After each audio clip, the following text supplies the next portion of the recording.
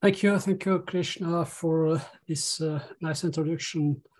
And I am very happy to participate in this to the webinars you organized, and it's an opportunity for me to present early research works, and also they are ongoing now about erosion. So today I will present many research works about internal erosion in embankments, dams, and dikes. These researches were achieved with different PhD students.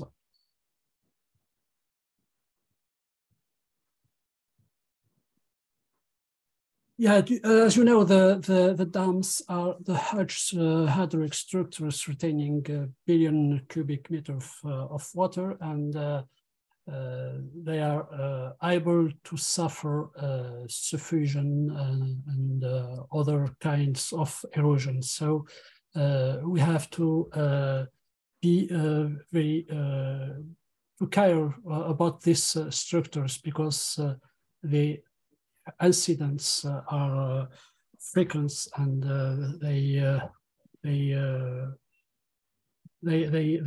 cause us many life losses.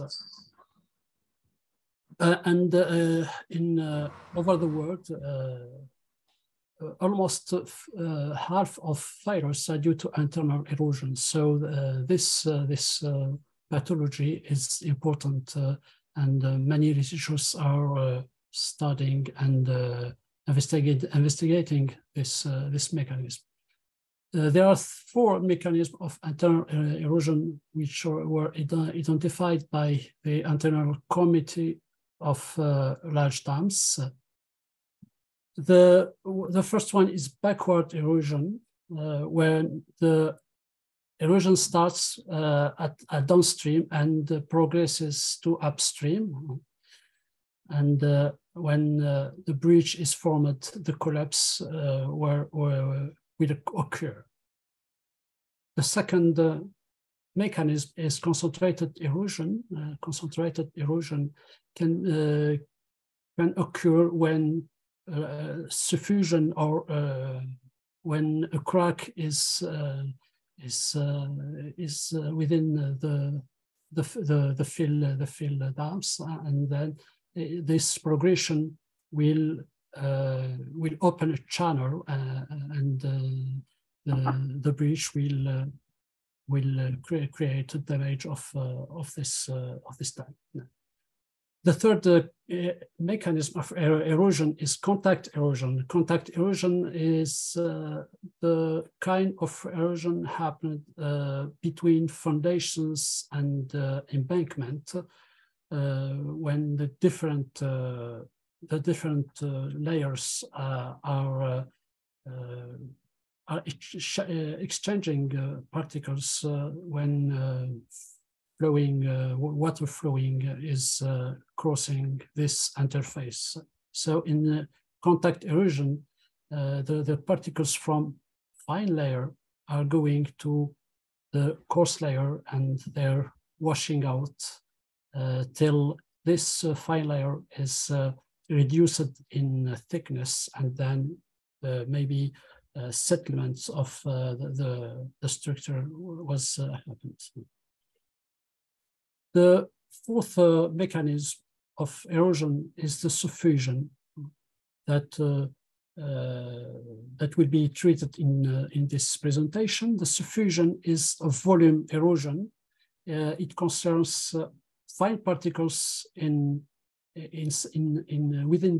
the soil. Fine particles are detached and transported through the soil by the seepage. The erosion is one of the least reliably defined elements of many hydraulic projects. So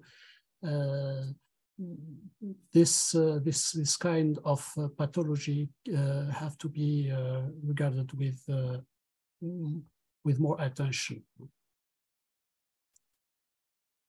About the failures, the dam failures over the world, the most known is Teton Dam in USA in 1976, which was occurred because of the lack of the abandonment about because there is a lack of geology investigation, and this dam was failed many years after its construction. The second other main accident, the recent accident, is that was happened in Brazil in 2019. It was a huge catastrophic failure of this dam, and I think more than 300 lives were lost. And the erosion also can affect the slope, the earth slopes, by the seepage underneath of the slope, and also can affect the transport structures like roads and railways. The acting parameters on erosion are particle size distribution, and the first criteria, engineering criteria, are based on particle size distribution. Hydraulic load, applied stress, the grain shape, the water chemistry, the compaction, the fines, the content, the fine constants, and the type of fines, the flow direction, and also heterogeneity. Many authors have addressed many criteria based on grain size distribution, and in this last years, many authors addressed the importance of the mineralogy of fines. So it will be discussed further. This kind of parameter is very important. Many available erosion tests exist. The pinhole test erosion was the first one, which is assessed in USA, and this kind of tests can give qualitative information about the susceptibility of soil to be eroded, and from that there is another test, the whole erosion test, which is similar to the pinhole test, but with a larger hole for the soil testing. And from this kind of tests, many modelizations are made to discuss the results and to make the classification of soils against erosion. The third test, which is largely used in the engineering of dams and dikes, is the jet erosion test, which apply water under high pressure on soil sample, and then the solid going from the effluent was weighted. And from this test, there is a model which a linear model, or quite linear model, which gives a parameter, main parameter KD of the erosion factor, which is used to make classification of the resistance of tested soil against erosion. How suffusion process occurs and develops. I will talk in this presentation about experiments and modeling. The suffusion is a mechanism that involves this, selective erosion of fine particles in the porous matrix of coarser soil particles. So the suffusion occurs only if there is the particle detachment and transport. We can get eroded particles if they are transported and washed out of the soil or the embankment. The suffusion involves the transport of particles between coarser ones, and then if they are able to be to pass through constrictions, they are washed out, and elsewhere they are trapped within the constriction, and they are filtered, and they can also clog the medium. In this works, we investigate conditions of initiation of suffusion under which hydraulic conditions and granular conditions suffusion occurs, the parameters governing suffusion kinetics and their influence, the relationships between suffusion parameters and physical properties of tested materials. Suffusion is internal erosion process when finer soil particles move through constriction between larger soil particles by seepage forces. So the initiation involves detachment of particles and their transport, and likely their attachment. In coarse-grained and non-cohesive soils erode more rapidly than fine-grained soils and have lower critical shear stresses. In literature, much focus has been placed on the potential of internal instability and therefore investigation of the geometric criterion.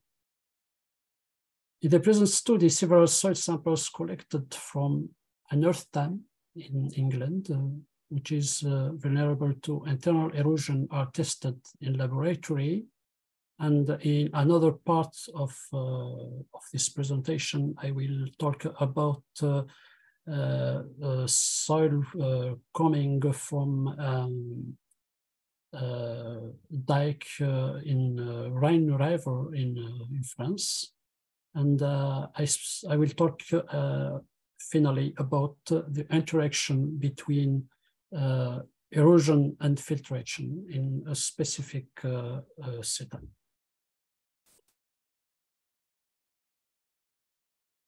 The Chacewater Dam, which is located in West England, was suffering leakage in 2008, and this dam was built in the 18th century with stones and rubbers, with a storage capacity of 4.5 million cubic meters.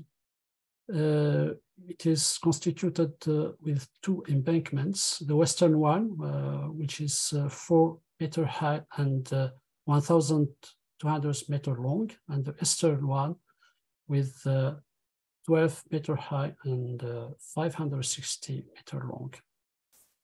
So as you see here, the leakage was so important, and the owners decided to make investigation about this pathology. And during the investigation, with many borehole testing, no clay core was found or other defense mechanism was found in this structure, and so it is complicated to judge about its resistance against erosion. So not knowing its exact composition has meant that assessment of the dam robustness has been extremely challenging, and a quantitative risk assessment was completed and suggested that the level of risk is unacceptable. So many reparation works have to be performed. So the aim of the investigation and the works is to quantify the dam's resistance to an internal erosion, to propose a solution. The dam safety engineer, Mr. Bridle from UK, was the leader of the team, the engineering team, which is investigating the causes of the erosion or suffusion in this dam. So we get some samples to investigate the resistance to suffusion of samples. And after that, after this study, this investigation, the engineering team decided to install sand filters that will trap the smallest particles, supplemented by relief wires in the east embankment, which was suffering more erosion and more suffusion than the western dam. So many boreholes were performed along this eastern dam, and we were concerned by two boreholes, the 103 and 102, and also 101, three boreholes. We received the core samples for testing against suffusion. So the dam, from all this course, it was concluded that the dam is an unzoned heterogeneous earthen embankment comprising mixed alluvial and glacial materials, including sand, gravels, clay, and sandpit, and also colliery spoil. So there is no core in this dam and no filter. So it is easily susceptible to suffusion. It was decided by the engineering team to make suffusion tests on these layers from 3 to 6 meters deep in soils which are clay silt and slightly clay silt and brown silty sand with fines. So the soil tested are coming from this depth. Six samples were tested in the laboratory. They are described in this table. The first one is brown to gray silty sand, very soft. The second one is brown silty sand with gravels. The third one is gray to black silty sand with gravels, and the fourth one is also brown silty sand with gravels, which is disturbed. And the fifth one is the brown silty gravel with sand matrix. And the last one is red silty fine sand, which is less disturbed. You see in this graph the particle size distribution of this source, and they have the similar trend of similar shape of the particle size distribution, but there is a light gap grading for many of them, like VC 103, for example, and the two others here. But the sample VC 101A has continuous, well-graded, quite well-graded distribution. And it is known that the gap-graded sources are deemed to be more susceptible to diffusion. So we'll see from the results that this soil, which is well graded, is not so far stable against diffusion. The test apparatus for testing such soils is a cell with 2 centimeters height and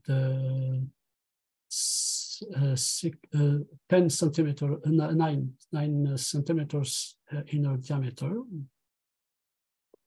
The cell was supplied by a tank, water tank. The flow is vertical and it is upward, and from the outlet here, the fluid was analyzed in a turbidity meter, and so the turbidity was an indicator about diffusion. Here are the different samples and different cells used to investigate the diffusion of these samples. So we investigate the hydraulic condition under which the diffusion initiates and becomes critical. It's important. Identify the K parameters governing diffusion and quantify their influence. So in the engineering team, which was leading the investigations, asked us to especially investigate the hydraulic conditions under which the diffusion is set. It means define the critical hydraulic gradient for each sample. The procedure of testing is to increase hydraulic loading till a significant outlet turbidity occurs. And we state that this was the critical hydraulic gradient. The results from these tests, we analyze the turbidity data, which were transformed in concentration through calibration equation.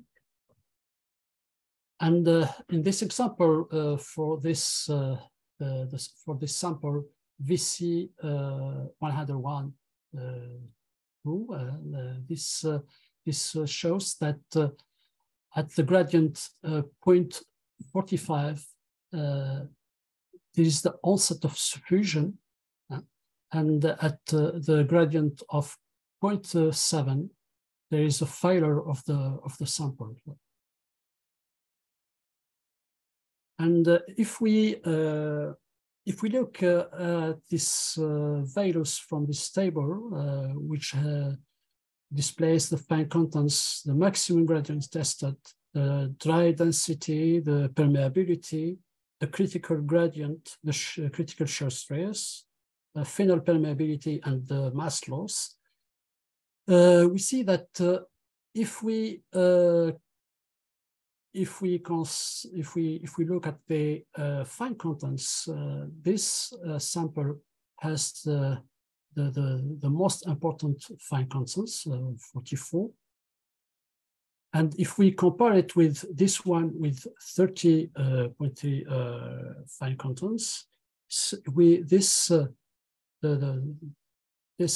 sample will start suffusion at a gradient of 1.87, and the other one will start suffusion at a gradient at 7.5, very high gradient. So this sample, this last sample, is very resistant against suffusion, while this one is less resistant. So the content, the fine content, is not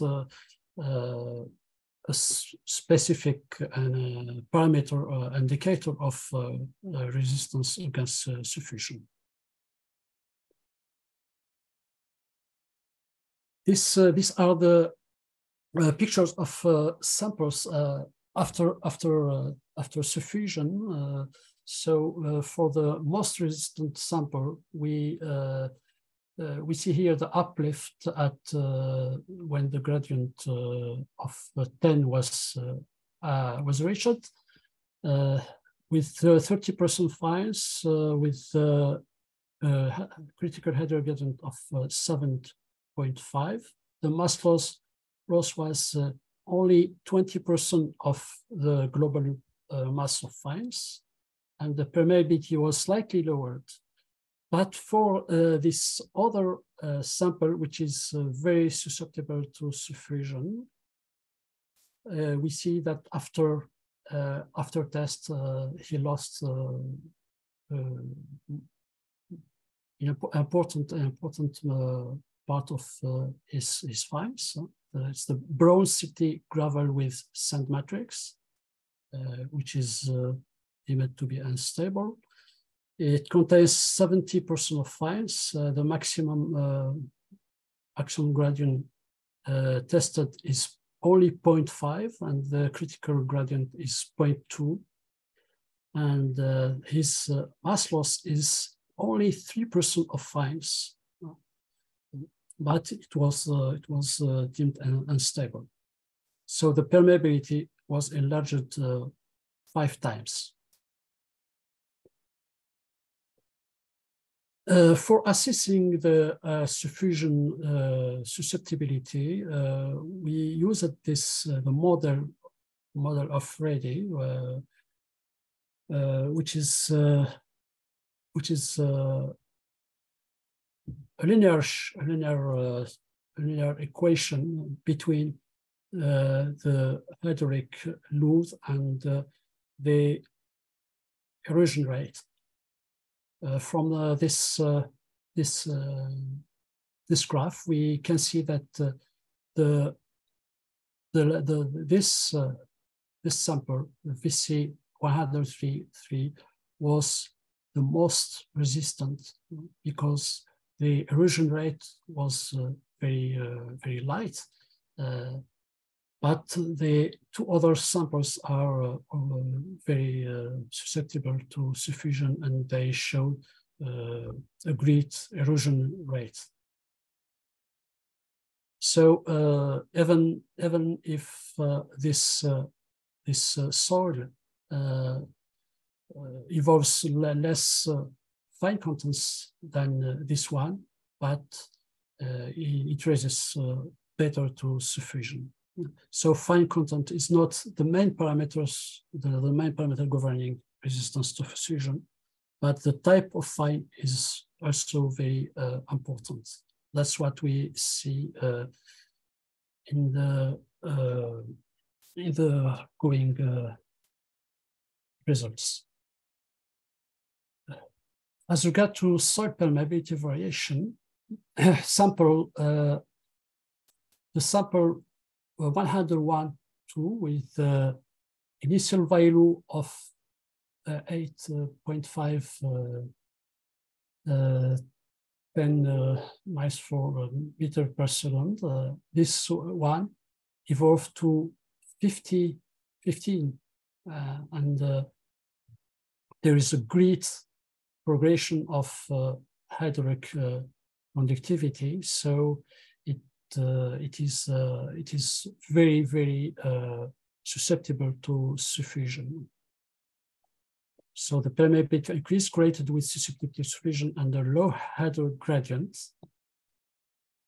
So this soil, this is the one which was suffering suffusion.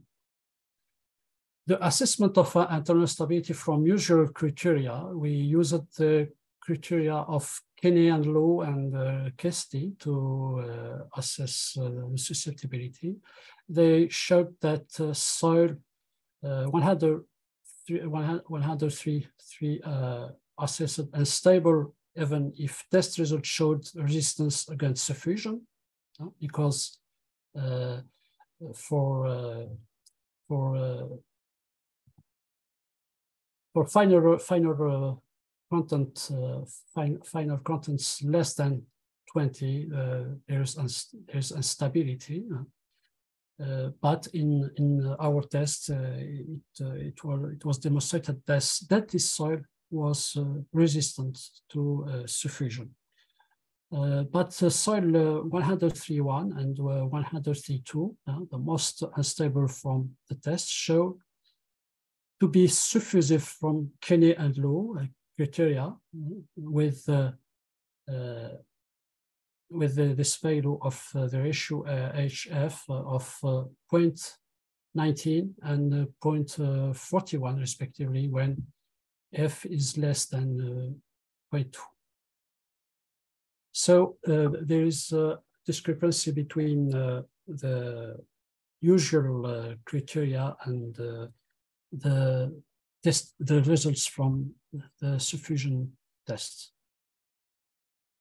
But overall, tested samples, when we use different criteria, there is discrepancies between the test results and the results obtained by the criteria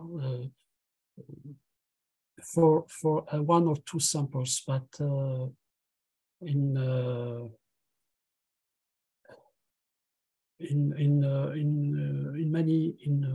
many situations, there is agreement between the results of testing and like here, and the results of many criteria like Van Eiffel, the latest one, and from Kesty also. So I think that we have to use criteria. We have to appropriate criteria for each soil, and we cannot use all the criteria for each soil. So the erosion begins in internally unstable soils at a gradient lower than units.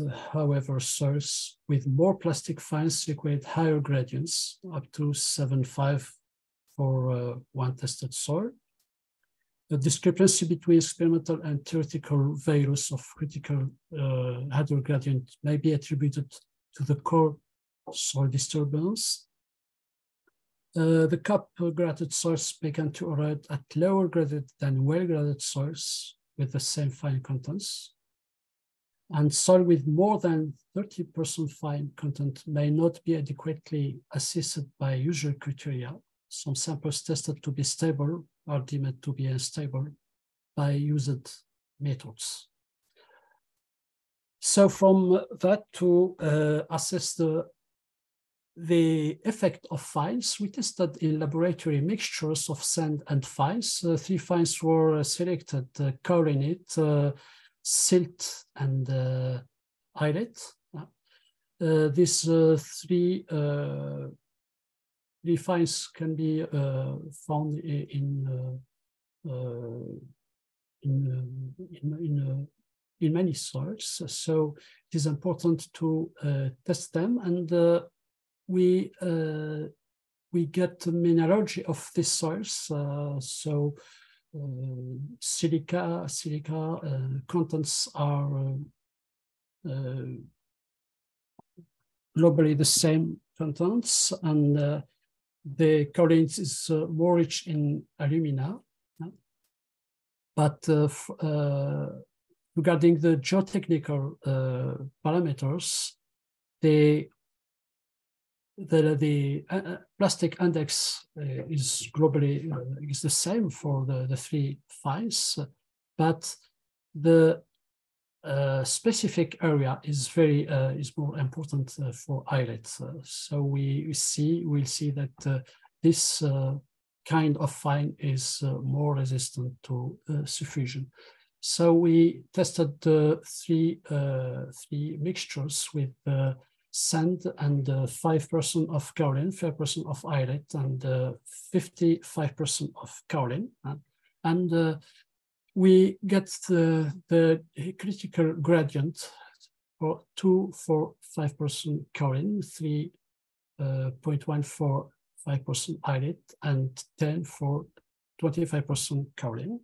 So this, when we increase the fine contents, in the case of kaolin here, the resistance was increased. But with the same fine contents of kaolin and islet, we see that the islet is more resistant. So this is can be showed by the mineralogy of these two types of clay, and we also can use the coefficient cationic exchange of both minerals, and we see that the CEC of kaolin is 10, while that of islet is 25. So this type of fine is more is a group of closely related non-expanding clay minerals, and it is able to absorb more water than kaolin. So it makes the structure more resistive to against suffusion. We also tested three for this three kind of fines. We plotted here the hydroconductivity conductivity versus hydraulic gradient, and we see that for the mixtures containing silt and kaolinite, the hydroconductivity conductivity decreases. That means that fines are detached and they eroded and they move it inside the sample, while for the mixture containing islet, it is stable. The hydroconductivity conductivity is stable, meaning that no suffusion occurs in this sample. And when using this classification with erosion rate index, so we get that the mixture containing silt was deemed to be very to have a very rapid suffusion erosion, and that composed with kaolin was moderately with moderate rapid suffusion, but the mixture with islet has more moderately slow suffusion. That's that mixture is the most resistant against suffusion. So the potential for instability governed by the proportion of fines, but also by the type of fines. the silt mixtures more suitable to suffusion than kaolinite and islate ones. And the islate mixture is the least erodible. More fines are added in the mixture, the less the relative eroded mass in the case of kaolinite, like I experienced, but this being limited by a threshold value, because we can, this trend is not true for an important content value of fines. The islate is a group of closely related non-expanding clay minerals. That's what it is more resistant against suffusion. And kaolinite is now to be more dispersive than islate, and they didn't show here the dispersion test, but it was assessed that kaolinite is more dispersive.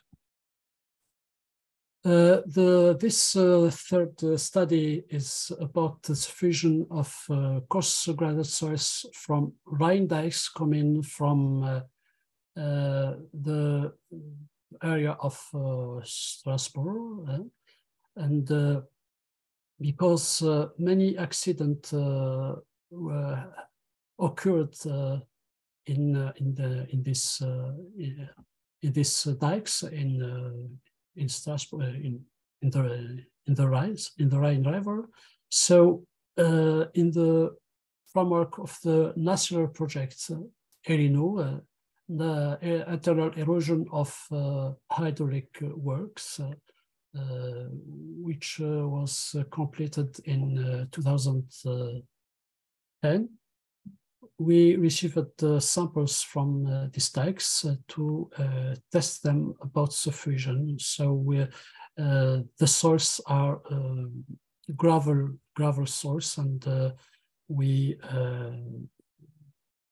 designed this setup with a large diameter and also large height, and we tested the soil in an upward flow using different gradients and measuring the turbidity of the outflow.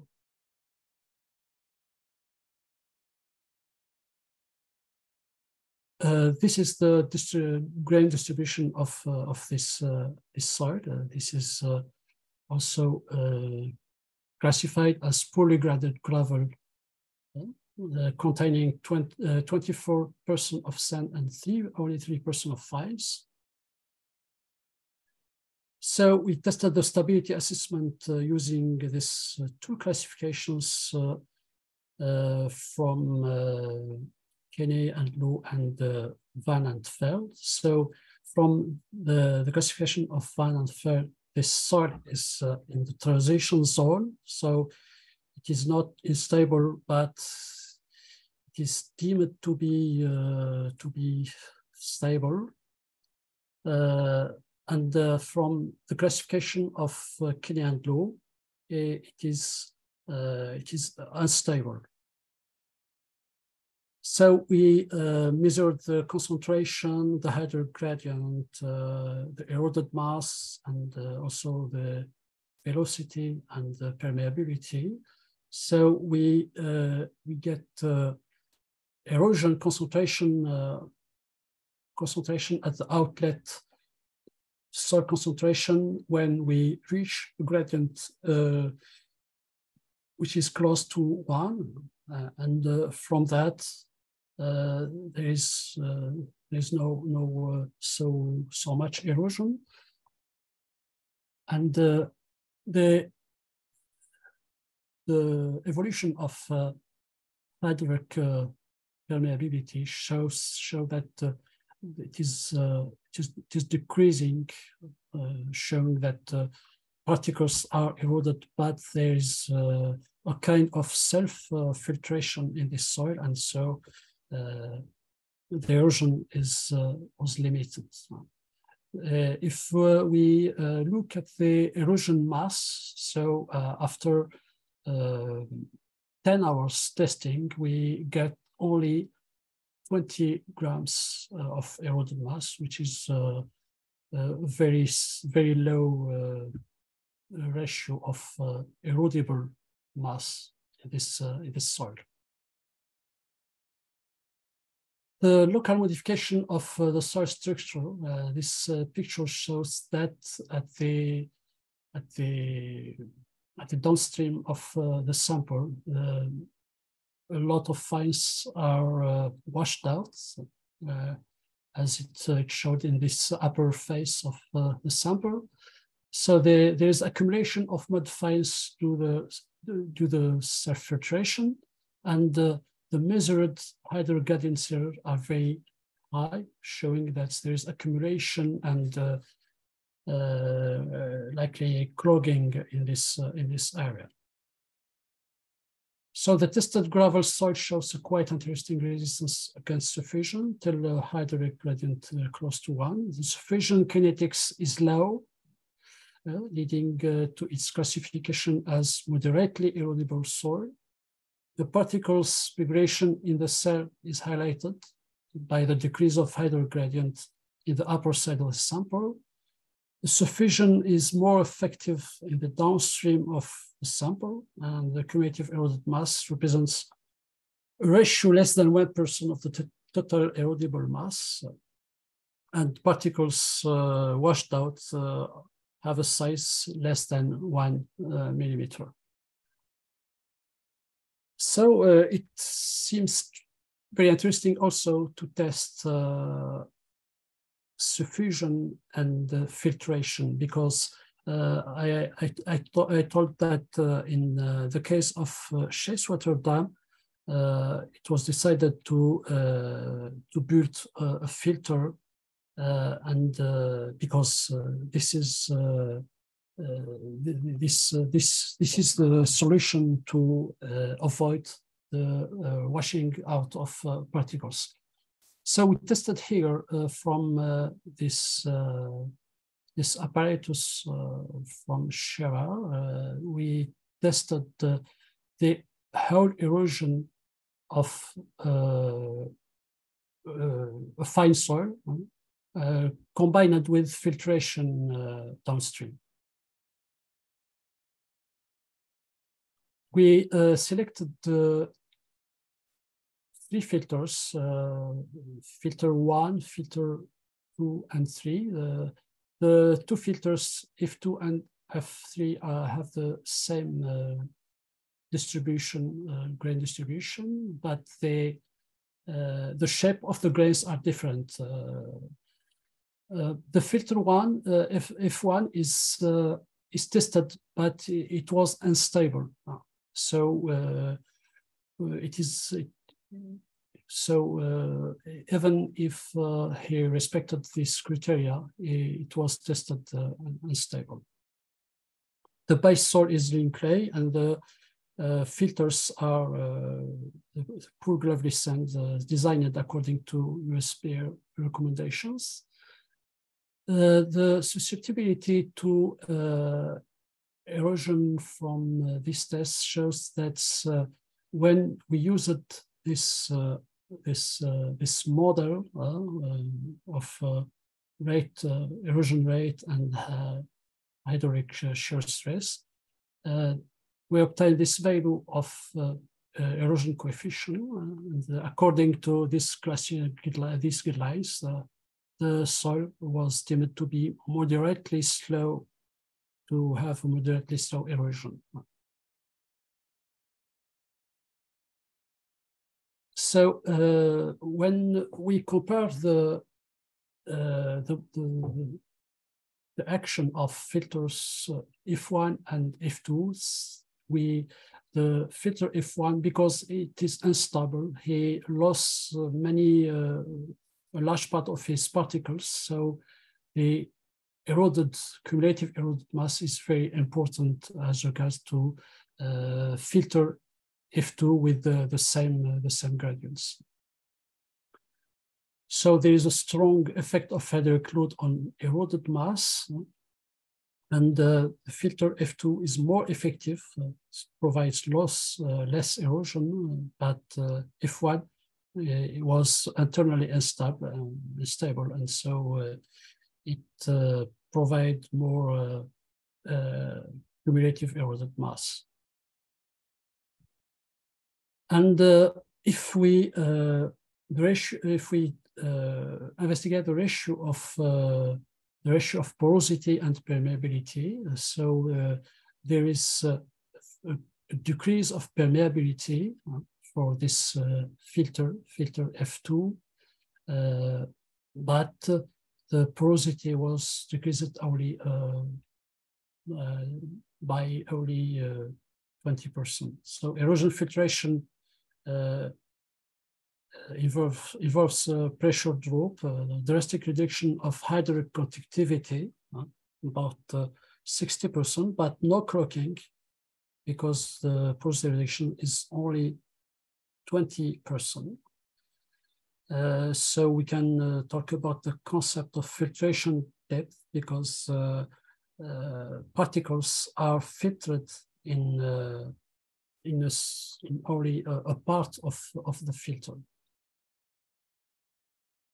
And when investigating the particle size distribution of recovered particles, so this seems to have the similar shape. It is the continuous lines, and the particles retained upstream the filters are coarser than retained downstream. So the coarse particles are trapped in the upstream part of the filter. And if comparing the filter F2 with the angular shape and F3 with rounded shape, so we see that the retained mass increase linearly with hydraulic gradient, and the retained mass is quite important in filter F2 here.